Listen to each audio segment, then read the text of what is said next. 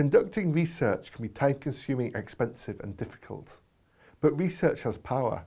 It can provide evidence and direction for changing the world. To define research, let's first talk about what is not research. Opinion pieces in the press are great for advancing your argument, but they are not research. The contents of your campaigns can be based on research, and we think they should, but on its own is not research. So what is research? Research is fundamentally guided by a question. Research involves you coming up with a hypothesis. That means a theory about what's going on. Research is based on observable facts and materials gathered by you. Good research is clear about the methods that we use in generating your argument. Someone should also be able to find evidence that contradicts or supports your argument. Let's start with a simple example. What if I wanted to find out which marbles were more common, red or blue marbles?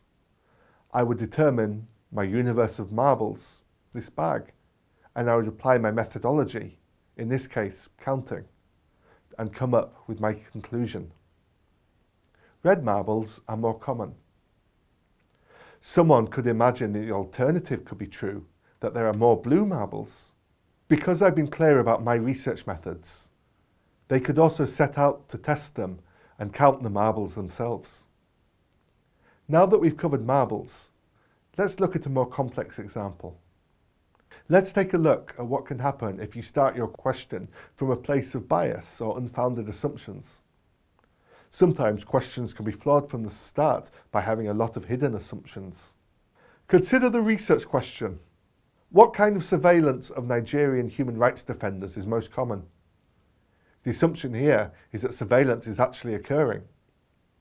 What evidence do you have that human rights defenders are being surveilled? Secondly, how likely are you to be able to measure the surveillance in question? If you're not careful, what you will be measuring is human rights defenders' beliefs about surveillance, not the actual surveillance that may or may not be happening. If you're into changing the world, like we are at Privacy International, everything you do will be guided by what we call the public interest. That means we're not researching issues just because we're curious about them or to advance theory.